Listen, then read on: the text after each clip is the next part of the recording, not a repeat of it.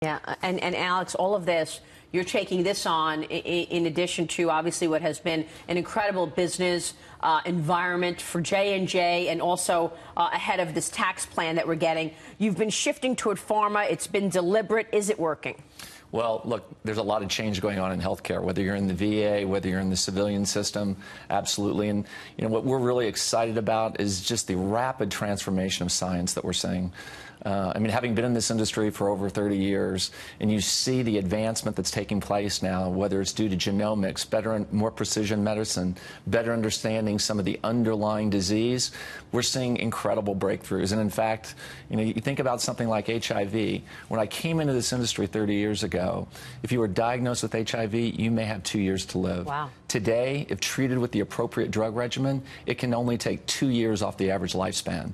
That's a radical transformation, and that's why we're so excited about what's going on in the pharmaceutical segment in particular. Yeah, and you've been focused on HIV, obviously. Yes. But the pharmaceutical sector and shifting J&J more toward the pharmaceutical sector is really interesting. And of course, this week I got to get your take on this deal that was announced. CVS wants to acquire Aetna, reportedly offering to acquire Aetna at a deal valued at more than $66 billion. If this deal goes through, insurers can drive down high U.S. drug prices by cutting out the middleman. What is this all about, the Aetna-CVS deal, in your view? Well, I think it's about the transformation, the change that we're seeing in healthcare. There's pressure all the way around. Demand is going up. Systems are going through a lot of change. I think what's important in all this that we don't lose focus of the patient, because at the end of the day, a lot of things are going to change. We have to stay patient-centered.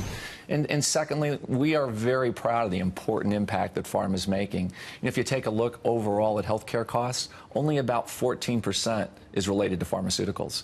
And yet, if you look back over the last 50, 60 years, and frankly, the improvement in morbidity, mortality, and average lifespan going from the late 50s to late 70s, a lot of that is due to the tremendous advancements that we've seen in the pharmaceutical area. So yeah, we look forward to working with partners. I think we're going to see more change, and we've got to change with it. It is certainly about science, and we've talked about this a number of times together, longevity and getting in front of disease. But is it also about Amazon? Amazon just gets the license for pharmaceuticals. I mean, they're putting the CVSs of the world actually on notice in terms of retail. Is that also part of that deal? Well, look, I think Amazon's a piece of it, but I think there's a lot of different components.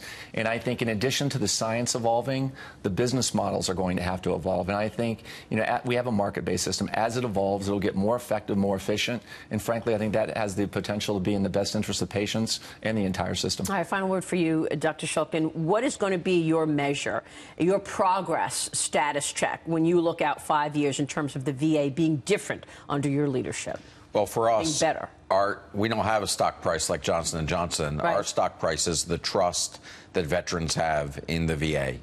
And that's something that we lost in 2014 in our wait time crisis. And that's really our measure, to make sure that veterans know that we are there for them, that we're serving them, that when they go off and raise their hand for conflict and they come back and they need help, that we're there for them, not only that day, but for as long as they need us. And you'll keep using that as the measure years out. That's our measure. Real quick before you go, Alex, we're getting the details on the tax plan Wednesday. You've worked a lot on taxes, particularly the repatriation part. I know that's important to you.